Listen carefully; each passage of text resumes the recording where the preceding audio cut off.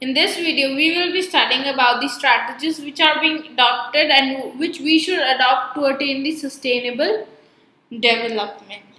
See, sustainable development does not mean the process of economic growth. It means that you are utilizing the resources in such a manner and in such a pace that these resources are also available for the future generation.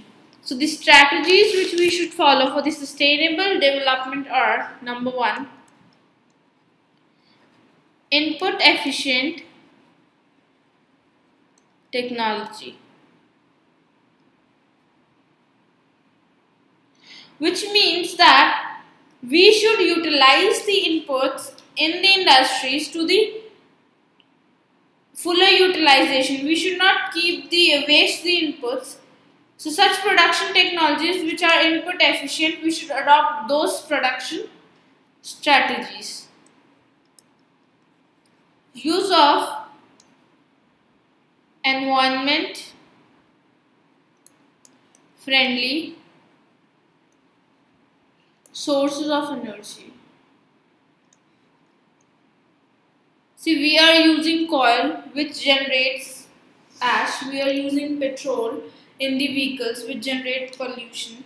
What we should do, we should use environment friendly sources of energy. Like now we have shifted from petrol vehicles to the cleaner fuels like LPG and CNG. These CNG and LPG do not emit the harmful gases in the air which pollutes the environment. And then what we are encouraging the use of cow dung as the manure, and gobar gas plants may be developed as a source of domestic fuel. So this is what we are focusing on these days, to use an environment friendly source of energy. Third is your integrated rural development.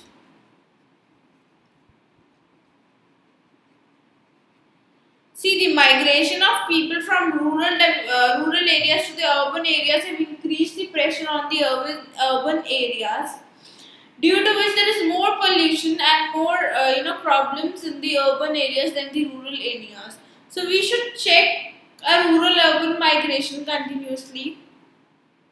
We should focus on the rural development more, so that the rural people need not to get migrated to the urban areas for the livelihood, wherein they can get the earnings from the rural area itself.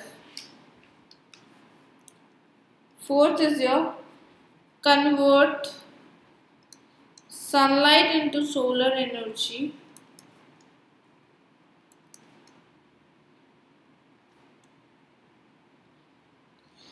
and solar energy into electricity.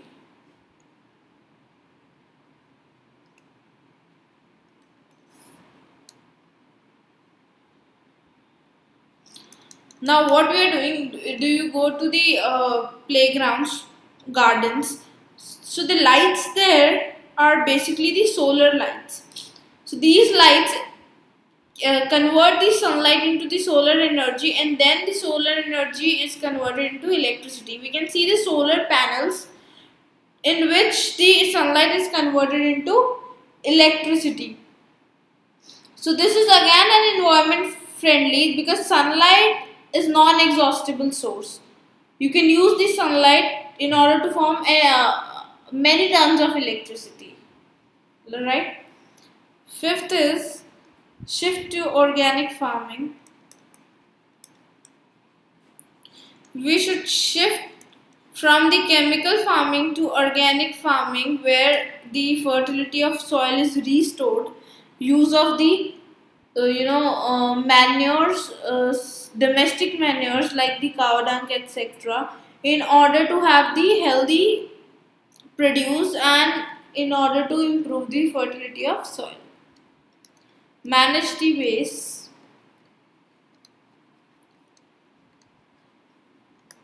So rather than allowing the industrial waste and household garbage to litter around or merge into the streams or rivers, we should systematically manage them. We should process them and use them further.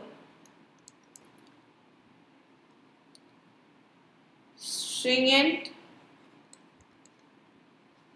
laws on the disposal of chemical effluents. See, if the industries are largely emitting the chemicals from itself, then into the rivers or air or water, in that case, the stringent laws or the harsh laws or the strict laws should be made for the industries so that they should not emit the and pollute the environment. Public means of transport. Rather than using the personal means of transport, one should use the public means of transport, like we can say Delhi metros or your DTC buses. So there will be less pollution in the cities because less vehicles will run on the road. Moreover, it will reduce the problem of the traffic jams, noise pollution. So if we use public transport, it will help a lot to improve our environment and helps to grow sustainably. So I hope you have understood these strategies. Do download our Scholars Learning app and enjoy the learning experience with us.